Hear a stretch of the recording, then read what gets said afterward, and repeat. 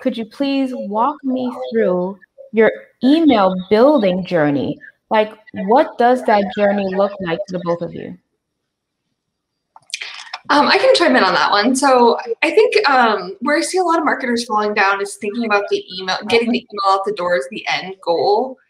And so they focus a lot on designing something that looks kind of bright, shiny, and new, hitting the send button, and then kind of walking away from it.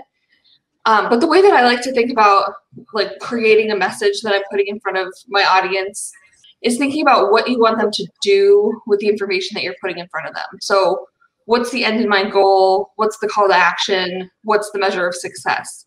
Yeah. And then kind of working backwards from there. So if your call to action is getting them to sign up for a webinar or just making them aware of a change that's coming down the pike, what content needs to be part of that email to support it? So to your point, Guilda, subject line, body content, hero image, kind of how does that all support the call to action that you're trying to drive them to?